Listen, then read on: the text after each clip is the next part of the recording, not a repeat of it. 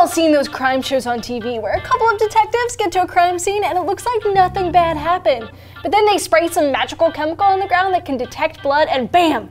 The whole place lights up like a Christmas tree.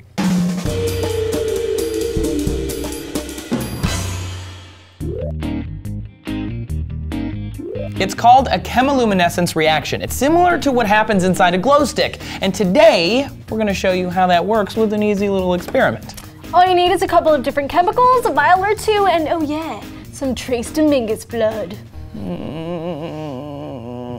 What you'll need is a bottle of luminol solution, which is the compound they like to feature on TV, a bottle of hydrogen peroxide, which reacts with the luminol to create that awesome glow, and a container and pipettes to do all of your pouring. But we're missing the catalyst, which is the substance that speeds up the reaction. And what are we using for our catalyst? Trace's blood. But first, let's add the hydrogen peroxide to the luminol solution. Dim the lights! So when these chemicals interact, their molecules get a little rearranged, and the reactants have more energy than the products, so that energy is given off as light. There's only a little bit of a glow because there's no catalyst. The catalyst speeds up the reaction.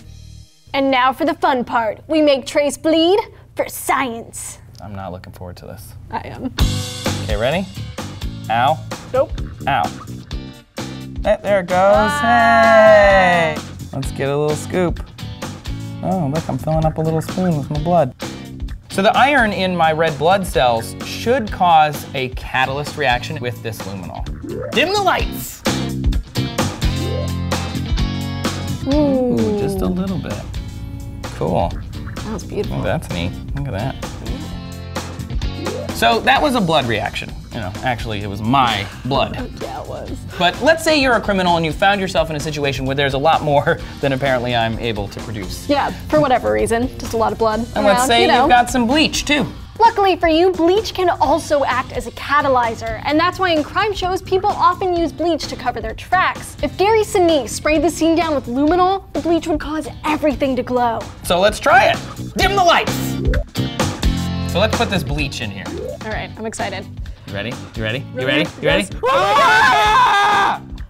That's Dude, so cool. do it again, do it again, do it again. Ah! Yes. Oh my God, Oh my that's God, amazing. That was so cool. Yes, that was amazing. Oh my God, that's so awesome.